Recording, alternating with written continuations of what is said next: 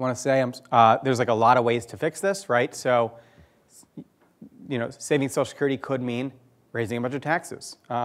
Currently, people only pay payroll taxes in the first $170-some thousand of income. We could eliminate that cap or eliminate it with the donut hole or raise it or whatever. That wouldn't fix the problem, but that would get us a lot of the way there. We could supplement that by, say, raising the payroll tax rate. That's basically what this top plan did, Social Security 2100. It got rid of that cap, but then it gradually raised the tax rate by like 2.5 points. And the combination of those things saved it. We could fix this all on the benefit side. Cut benefits or slow their growth. You can do it mainly for higher earners. Right now, the richer you are, the more you get in Social Security benefits. So you can cut benefits for higher earners and they'll still be doing better than low earners because it's sort of based on your wages. You can gradually raise the retirement age. People are living longer.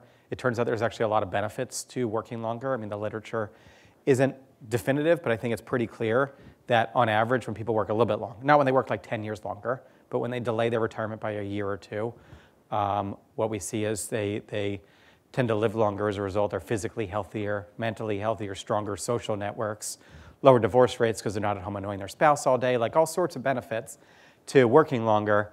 So like you could raise the retirement age, you could change the inflation formula. There's lots of things you could do. You could do it all on that side and solve it that way. I think given how close we are to the deadline, we're probably going to have to do some kind of combination approach, which is kind of reflected in that middle plan. But that's, there's lots of options. The issue is the closer you get to the deadline, the fewer options you have.